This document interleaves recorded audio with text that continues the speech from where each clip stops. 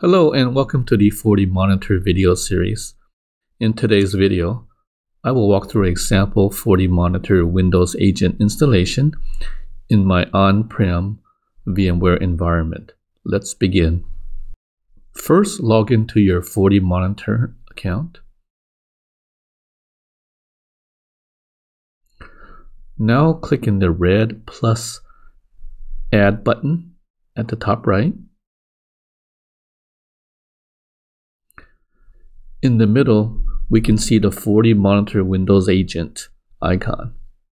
The FortiMonitor Windows Agent is a local monitoring utility that is deployed directly on your physical server, VM, or a cloud server. It allows you to monitor your server's resources, processes, and services.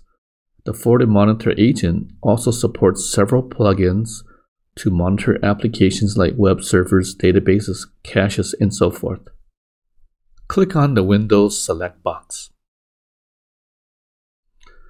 For this video, I will use the quick install instructions.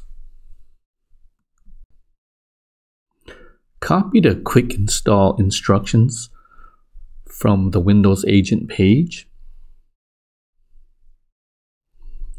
Now open an RDP session to the Windows machine and launch PowerShell Windows as administrator. In the Windows PowerShell box, paste the quick install instructions, hit return, and wait a minute or two for the process to finish. Now return to the FortiMonitor screen. Note the agent connection is successful. Click Finish Installation. Now expand the red Instances box at the far left.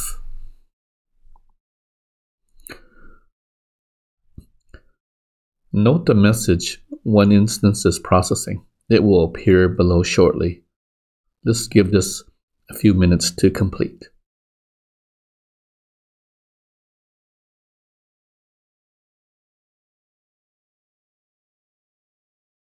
The process is complete. Note the newly added Windows instance is in the incoming servers folder here. Let's go ahead and click on the instance. We can now view the details for the newly added Windows instance. Notice the agent status, the FQDN, the server key, the timeline, and the monitoring location.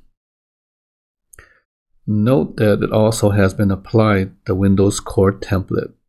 Scroll down a little bit.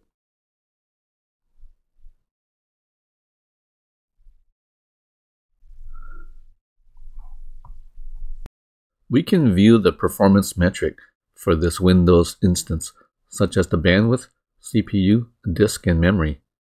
There are no metrics as the device was just added, but this is where you can gain insights into the health of the Windows instance. That concludes this video on how to add a FortiMonitor Windows Agent in our on-prem VMware environment.